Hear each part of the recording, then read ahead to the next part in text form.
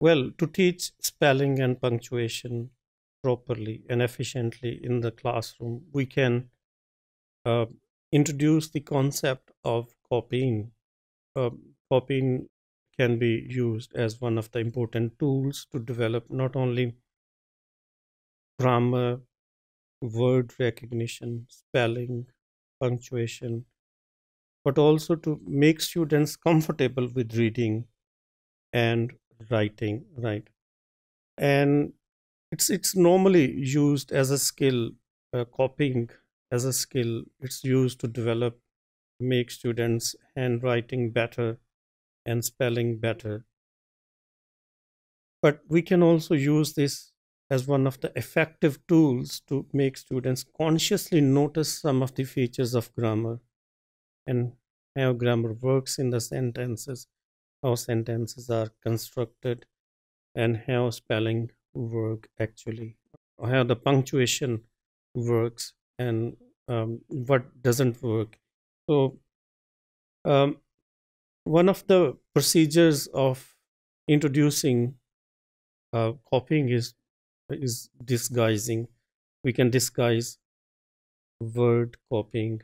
We can make the students write uh, words alphabetically in random style, and then we can we can ask them to write 5 words which they like most, and 5 words which they are highly unlikely to like, or their least favorite words. So we can draw like 2 columns on the board and make the students make incorrect sentences and ask them to uh, put them in its correct shape in the next column by following the conventions, spelling, and punctuation of writing.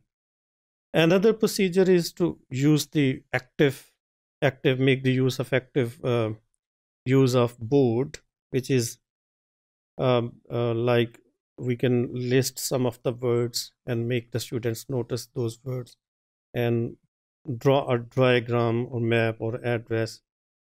So potentially what we can do is we can dedicate like um, some parts of our lessons on weekly basis or in a fortnight on difficult spellings and give students like 30 seconds, then rub off and then make them write, right?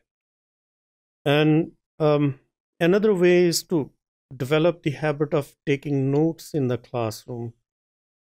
And um, for example, the teacher can read shorter texts, let's say for 5 minutes, 5 to 7 minutes, or even less, and then ask the students to write down what they hear or what they listen. And making notes can help them in the area of spelling and punctuation.